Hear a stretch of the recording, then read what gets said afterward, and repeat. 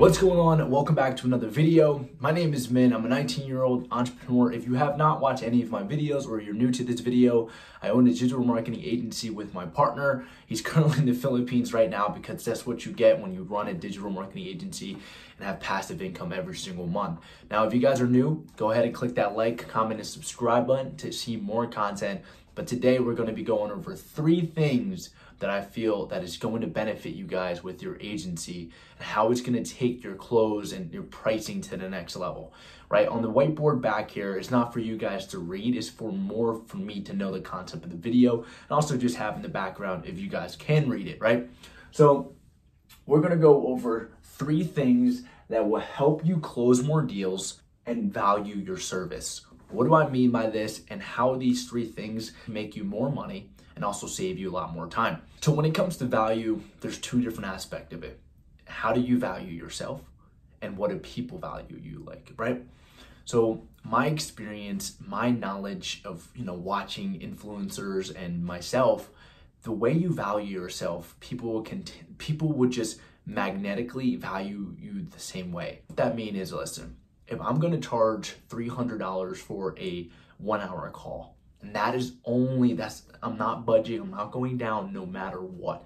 That's my value, right? You obviously have to have a reason on why you're valuing that call at $300. Now, let's just say somebody were to get on a phone call with you and that $300 can turn out to make them $4,000, $5,000, $6,000, then that's a good value. You don't want to charge somebody $1,000 to speak to you and you give $100 value. Does that kind of make sense? The value has to match up, or the person coming to you that's paying that $300 is going to walk away with knowledge that is going to make them 5, 10x the money that they invested. You can easily charge $100, $200, $50, $5 an hour, because all of these numbers are imaginary. They're all imaginary numbers. So when it comes to valuing your service, you got to value your time. How much is your time worth? Right? You got to be able to put it out there and literally tell people like, hey, my time is worth $300 an hour and here's the reason why. It has to make sense. You're not going to go out and say, I'm value at $300 because I want $300 per hour. No. When you've put your service out and you value the service at $300 an hour, you tell them, hey, I've had over 2 years of experience. I've worked with over 100 clients. I've done over $100,000, whatever it is. So when they get on the call, they know exactly who they're talking to. Great example. If you want to hire Grant Cardone to come speak in person at your event or, in front of people, it's up to about $100,000 to have that man step on your stage to teach your audience. $100,000. And here's how he's able to do that. He is probably close to $1 billion. I think his net worth is about $1 billion in real estate right now. And he's done, crazy hundreds of million dollars in sales with his company. So when somebody pays him $100,000, that is the value that he's bringing to people, right? That's what he's teaching, the experience. So he's bringing the age, the knowledge, the experience, the success on stage. And that's how he's able to, charge $100,000 to speak in front of people.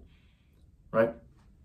So when you come and you value your service for your digital marketing agency, you got to look at a couple things. How much value are you bringing? What type of revenue are you bringing this client? And specifically, the time that you're saving the client, how much is it worth to them? Right? Every niche is different. Personally, with us in our agency, we work with salons and spas. And all I can tell you is for them to do either a hair or a specific procedure like microblading or laser hair removal, it takes anywhere from 1 hour to 2 hours, and microblade takes up to 6 sessions, right? So their time easily, these salon owners' times are worth anywhere from $100 to $200 an hour. Easy, no hesitation, no calculation. I've been in the salon industry myself, working for a family salon for about 2 years as a receptionist. These people make a good amount of money when they're working in the business. They're making a good amount of money when they're actually working, right? So I want you to understand when you're selling your service, you got to evaluate about how the result's going to be. Nobody's going to pay you $1,000 to get $100 results. This is not how it works. That's just common sense, right? But I want to go over these 3 things. I just want to give you guys a quick overall of like value and how you value yourself and how people value themselves and stuff like that. So when you value yourself, when when Grant Cardone puts $100,000, like, this is my set point, you want me on stage, this is this. When one person pays him that, that's his value. That's ultimately, because somebody's on this earth is willing to pay him that much, pretty much telling other people like, yep, I'm willing to pay him because of this. So he's like, well, if he's willing to pay me, there's no point of me lowering the price. If you put $100,000 on to speak on stage and nobody pay him, then that's not his value. That's not what the market sees, right? If you put a $100 consulting call and only 2 people go ahead and pay you that means your value is at $100. And you raise up to 300, nobody books with you, then your value isn't there. They don't see the value. So create more value. Go out there and experience more. Something I said on my Instagram is for you to have an interesting story, because all successful people have an interesting story, right? But 90% of that story is failure and their experience and their setbacks. And then 10% is their success. So if you want to hire your value, you want to hire your price per hour, per event, whatever it is, go out there, do more, experience more, fail, and then succeed, and you can charge more. There's a reason why if you want to have lunch with Bill Gates, Warren Buffett, it's like a house to talk to them. They've experienced so much. They've succeeded past expectations. They've done so much in their lifetime, and that's how much they're worth, because people are willing to pay that much. So because of that, that's how much they're worth, right? So no more rambling. That's kind of going over value and seeing if you want to see how the market, value you, just put a price out there and see if anybody go ahead and buy or invest. If they don't, then guess what? They're not valuing at that price.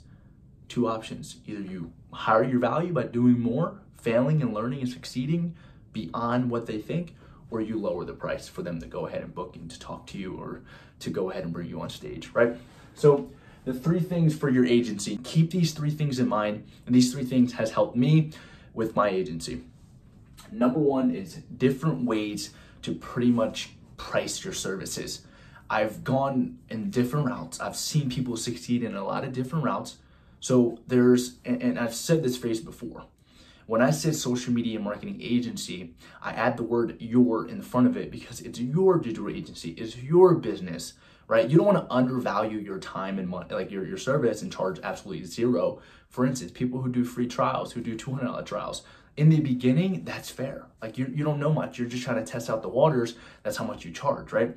A couple free in the beginning is perfectly fine. That's what I did in the beginning too. I gave out free, I gave out paid, whatever it is. Now, if you want to do a trial with us, it's at least $500 to do a 2-week trial, right? And I was able to establish that value from results that I've brought in to my agency. So when I talk about, the different ways to go ahead and price your services, you can talk about a one package, one fit all, one price for any business in that niche or whatever. That's perfectly fine. $9.97 for a marketing Facebook ad, viral video content for dentists. And that's all you sell at one price, one product, one service. That's it. That you can price. People succeeded with that, right? Or you can be like, hey, come up with options. Something that I believe in is options. What this means is when you go ahead and drop the price, you're like, hey, so this is how much the investment's going to be. You have 3 different options. Option number 1 is a one-time fee. Option number 2, it's a monthly breakdown. Option number 3, if you pay, you can pay bi-weekly, weekly, it doesn't matter. How would you like to break up the payments? Like that's how you break up the payments. But another way of options is how you can position these prices where if they choose the middle one, they're paying a little bit more, but it sounds a lot better now. So what this is for us, something that we've recently done is if you want to go month to month, it's at this rate every single month. But if you want to go a 6-month agreement or a 12-month agreement, what we do is we charge them an initial fee to set up everything, which is an extra $200 to $300 on top of the monthly thing that the month to month. For instance, example, the month to month will be $1,000 a month.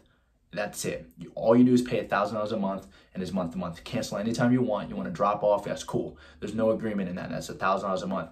Now, if you want to go into the 6-month, 12-month plan towards that service, what it is going to be a $1,200 startup fee, creation fee, management fee, testing fee for the first month. And then after that, it's going to be $500 a month for that 6-month period, where the first month you pay $1,200 and then the 5 other months you paid $500 a month. That to them is like, damn, I'm paying more now, but I'm saving so much money, you know, like half the price if I go with this plan. And here's the thing, when you get them on this plan, you now secure them for 6 months, right? 6 months. The beauty of digital marketing is that it's so profitable. 90% of the revenue you bring in is profit. If you're doing it by yourself, 100% is profit. So if you sign them to a 12 months, you can be like, hey, we can start off, we can wipe the insertion fee where it's just $1,000 instead of $1,200. We sign a 12 month and, you know, instead of $500, I'll charge $400 a month for every single month, right? What you have to understand is after the first month, your ability of like working on the ads, testing the ads kind of go down. The time you have to spend on it, you probably spend like an hour or 2 hours a month managing it. And now clients are catching on. But if you want to go ahead and value your time at $200 an hour and you're only going to check her ad 2 times a month, that's $200, 2 times 2, $400 that you can charge her a month to just check it 2 times a month. Now you don't want to go over and just give them a ton of value and then charge her $400 a month and you're working 6, 7, 8, 9, 10 hours on it every single month. That's just going to make you worth absolutely nothing. So that's a price guide that we've actually stepped in and start testing for our agency. And I feel like it's going to succeed because it gives people an option to sign longer and save tons more money. Those are like different ways you can price their services. Either it's breaking down the numbers or it's breaking down instead of a monthly payment, it's a weekly payment, maybe bi-weekly. That's another way to break it down. We've had clients ask us all the time, and is it cool if I can pay you bi-weekly or weekly? I'm like, that's totally fine. Like that doesn't do much for us. It's just instead of paying all at once, they're just breaking it down. Going into number 2 is how to charge more without second guessing yourself. Now, you want to remember this, and a lot of agency owners don't do this. I myself haven't been doing it, and it has cost me so much money and so many deals. And that is, I have not been able to break down LTV. I'm not able to, it's just I haven't focused on it because I wasn't selling numbers, I was just selling myself. And that was probably one of the biggest mistakes. When you don't break down the numbers, you're not able to charge people a lot of money because these business owners aren't sitting there doing math, thinking about LTV and how much one client is worth. All they're thinking about is like, cool, I'm giving you 1,000, how much should I expect back? That's all they think about. They're not thinking about 30 clients is worth $30,000 in 2 years. They don't think like that. So when I break down the lifetime value, I break it down with one client in 1 year. So I put that together. How much is one client worth to you in a year, 12-month span? How you do that is take the average amount of money they spent, how many times they come in a year, and then you multiply that and you find exactly how much they're worth in a year, right? So let's just say a client in a spa spends $100 every single month. They come in for a facial, or they're coming in for laser, whatever it is, $100. So you take that $100, they come in once a month. So for a whole year, that's 12 months, 12. So that's $1,200 that one client is worth over a year, right? So when you explain it to them, you're like, cool, so you're paying me $1,000 now, right? Just picture this, you're paying me $1,000 now, and then at the end of the year, you get $1,200 from this one client if they come back. Now, how confident are you on getting people to come back, right? So if I deliver 10 people, it's a very important question to ask them when you want to go over LTV to get them to admit to you the conversion rate of people coming back. So if I were to bring you 20 customers coming in, how many of these customers will come back in your experience with the quality of work that you guys do? I would say 50% at the lowest. I'm like, oh, cool, amazing. I mean, if I deliver you 20, 10 people will come back every single month, correct? Yep, correct, cool. So if you're able to deliver 10 booked appointments, people coming in, or 20, sorry, and only 10 comes back, I mean, 10 people are spending 10, so it just adds on every single month with new clients. So by the end of the year, you brought them a total of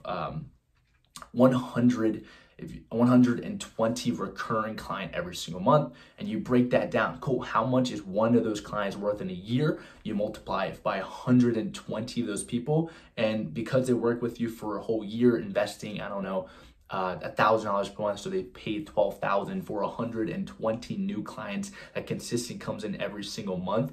Find me something better than that. Real estate don't even come up with those type of numbers. But when you break that down for them, they will see it and they will think LTV. They're not going to think small. That brings me to the next topic number 3 is years over months. And what do I mean by this? And how if you change this, you're going to be signing clients for a lot more money. You're going to be signing clients for a lot longer, and they won't be expecting results right away, and they understand where you're coming from, right? So what exactly do I mean by that? We as an agency no longer talk about months. I don't want to talk to you about 30 customer opportunities next month. I want to talk about how I can generate your business $50,000 to $100,000 extra in the year that we're working with. So I get to sign them longer because we come up with a yearly plan, right? Where they can look at their yearly revenue and be like, damn, it went up 2-3x since I worked with you, man. Perfect. That's our ultimate goal. So they stop thinking about month to month. We're like, hey, this month isn't working. I'm like, I understand that, but the thing is, we're here for the year. We're trying to build your marketing, your business for the year to make you an extra $50,000 to $100,000, right? So when you draw that picture, when you set up, just picture this, reaching out to a client. Hey, my name is Min. I run a digital agency in the Philadelphia area. I want to show you exactly how I brought one of my salons 30 new customers opportunities next month or last month.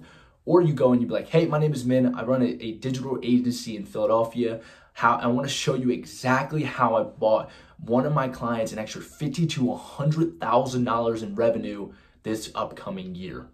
Which one are they going to go for? That 50 to 100,000 sounds 10 times more, appealing because that's the bigger number.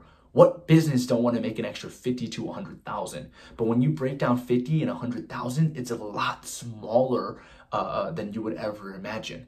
I will make another video going over that. But when you stop talking about months and start talking about year, how are we going to be able to help you this year? How many clients, how much business can we make you this year, right? So now they're thinking about the whole year, right? That's when you want to go sell them, start selling them on the year. Look at big people like Grant Cardone, right? He specifically signed people for 32 months, 24 months, 12 months, because he doesn't want to talk about small numbers. And this brings me to the next one. It's still in the same topic, but when you're selling something, most of you are like this. Hey, Mr. Davis, so for me and you to work together in your real estate company, for me to deliver leads to you and make you more money, it's going to be $1,000 per month. And then Mr. Davis, it's $1,000 per month for a 12-month agreement. Mr. Davis is like, hey, and this is for you to make him an extra $50,000 to $100,000, first of all. Mr. Davis is like, hey, this is a little bit too much money. It's $1,000 per month.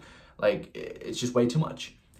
This is a trick that I've learned from Grant Cardone himself, where you don't talk about that 1,000, but you talk about the bigger number. You're probably sitting back like, dude, why would you want to talk about more money when he's already objecting about $1,000? But here's why. You want to switch his mindset onto thinking bigger, on making bigger decisions, because when you do bigger, you make more money. Right? So how would you handle this objection? He's like, hey, $1,000 is way too much a month. I don't think I can afford it. You personally say, I totally understand. I knew you won't be able to afford it. But here's the thing. It's not $1,000 a month.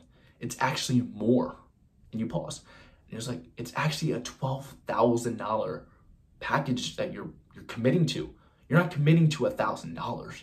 You're committing to $12,000, Mr. Davis. He himself is like, yeah, you're right. I am committed to 12. Then you're like, stop thinking about 1,000. Think about the $12,000 that you're going to have to invest, right? Switch your mindset. Stop playing small and start playing in the big leagues, right? Because if you want me to make you $50,000 to $100,000 a year and you're thinking about 1,000, that ain't going to happen, mister. Think about the 12. That's where we're at. We're working on a $12,000 deal, not a $1,000 deal. I wouldn't be here to talk to you about a $1,000 deal. That's a waste of my time and your time. We're talking about big numbers because we want to deliver big results. Let me ask you this. Do you want to make an extra $50,000 to $100,000 a year? Of course I do. Awesome. Do you believe we can help you get there? Of course I do. Awesome. Yay or nay? You going with it or you're not? Yes or no? That's it. And then he's going to give you, either if he gives you another objection, just handle it and then be able to twirl back. It's like, cool. So where do we want to go from here? That's an amazing question to ask when it comes to closing and you guys don't have anything to say. You go, where do you want to go from here? Right? Most of the time they'll be, I think about it and stuff like that. I'll make another video of handling objections, but this video is specifically on how you should be speaking and valuing your service and how you should be positioning it to sign more clients for longer term and more money, right? So like I said, stop talking about months and start talking about years. How are we going to be able to make you more money this year? How are we going to work together this year, right?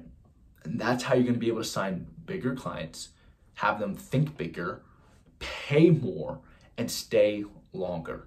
Thank you so much for watching this video. That is the 3 things that will help you close more deals and pretty much go over how to value your service. If you have any questions, you can contact me below in the comments, or you can follow me on Instagram at mintran_13. All the links will be down below. Other than that, I upload a video every single Monday. I suggest you to go ahead and subscribe and also like this video if you guys enjoy it. Always believed in, if you watch the video, get 1 or 2 things out of it. Don't worry about it getting everything. As long as you get 1 piece of value and you can go out there and succeed with this piece of value, that makes me happy. That's going to make you happy. And that's pretty much it for this video this week. And I will see you guys next week. Thank you so much. Peace out.